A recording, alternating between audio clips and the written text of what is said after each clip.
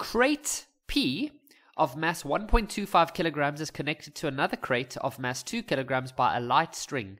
The two crates are placed on a rough horizontal surface. A constant force of 7.5 newtons acting at an angle theta to the horizontal is applied. The crates accelerate at 0.1 to the right. Crate P experiences a friction of 1.8 and crate Q experiences a friction of 2.2.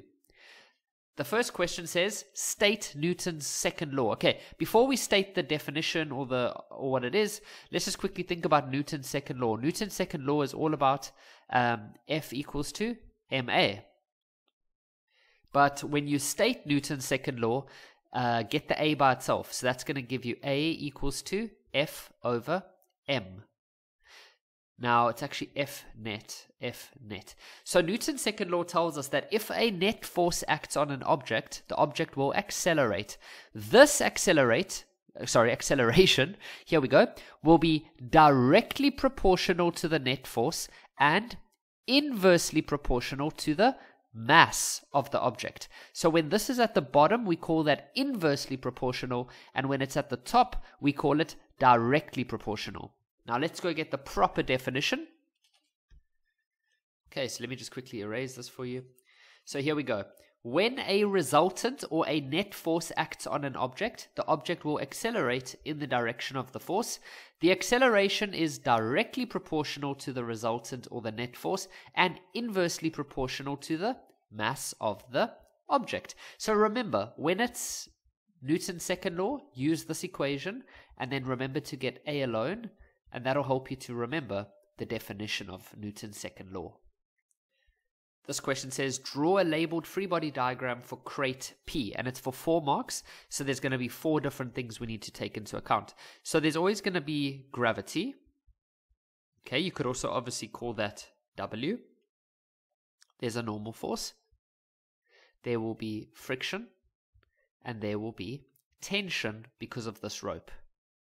And so there we have 1, 2, 3, 4 forces for 4 marks. Now, I just wanted to quickly show you on the memo, because learners often ask me, can we use different things? So I said you could use FG or W, but you could have used FG, FW, F Earth on P. Goodness me, I've never seen that before. Some people even put the size. You know, if you multiply this by 9.8, it'll give you the size. There's FT, F string for the tension. Okay, that's an Afrikaans one. FT. Oh, there's Afrikaans here, I see. FF, FK, FN, normal, F normal, or there's F normal. So you see there's a lot of different ones that you can use, okay? So there's not a one size fits all for these. And this is from the official memo. Calculate the magnitude of the tension in the string. Now, you know how we always usually do these questions, and I always tell you the same thing, right? Do a free body diagram for each object, then do simultaneous, and then solve. But this one is not going to be as difficult because they've given us all the information. They've given us the acceleration.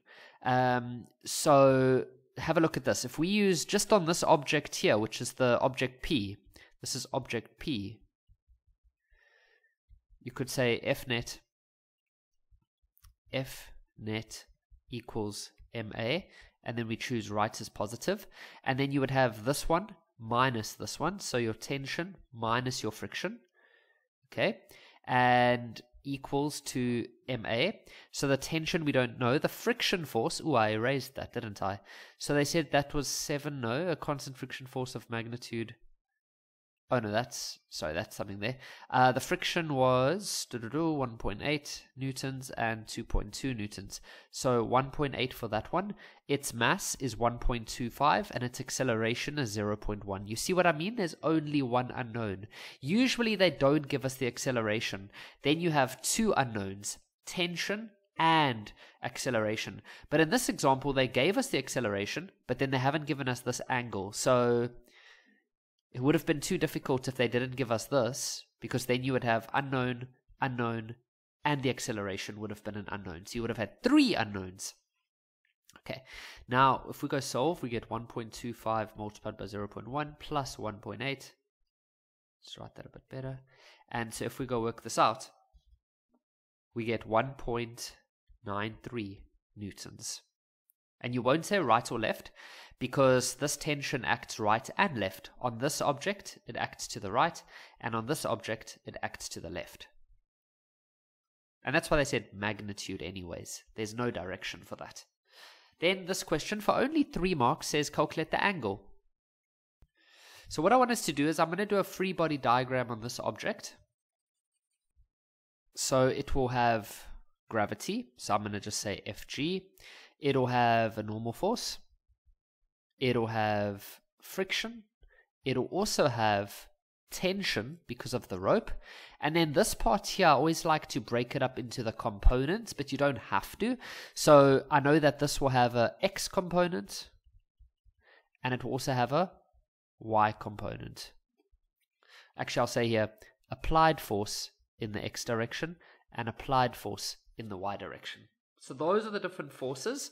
Now, I'm going to go use our good old F net equals to MA. I'm going to choose right as positive. So we're only looking in this direction.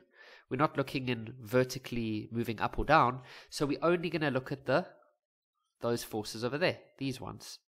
So we're going to say F applied in the X direction minus the friction force minus the tension is equal to MA. So we're going to say F applied in the X direction, we don't know. The friction on this object is 2.2. Some of you are like, Kevin, should we also include this one's friction? Because surely that one's going to slow this one down. You are correct, it is going to slow it down, but we will see that in the rope tension. That's why there is tension in the rope, okay? And so the tension in the rope that we worked out earlier, ooh, what did we get, guys? Oh, 1.93. So we'll say here minus 1.93 equals to the mass of that object times the acceleration, which is 0.1. Now we can get F applied in the X direction by itself, plus 2.2 plus 1.93. And that'll give us F applied in the X direction as 4.33 newtons.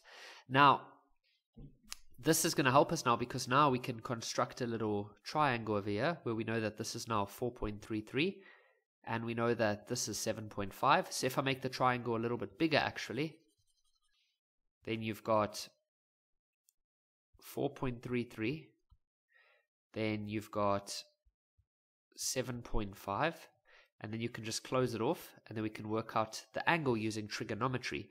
So we've got the adjacent and we've got the hypotenuse, so we could say that's cos. So we could say cos of theta is 4.33 over 7.5. Get theta by itself. Remember to check that your calculator is in the correct mode. A lot of AP, advanced program, or the AP maths learners, they often message me and they're like, Kevin, I get the wrong answer, but it's because your calculator is in radian mode. At the top of the screen it has an R, but you don't want it to have an R, you want it to have a D for degrees, okay? So just always look out for that, guys. It always makes me so nervous that a learner could go into a test and get that part messed up, and all of the answers relating to trigonometry will be, or any things where you have to calculate angles and using trigonometry, it's going to mess it all up. So this is 54.74 degrees. On the memo, they did say that you can have a range of answers. So if you got anywhere between there, then you are correct. What did we get? Oh yeah, 54.74. So yeah,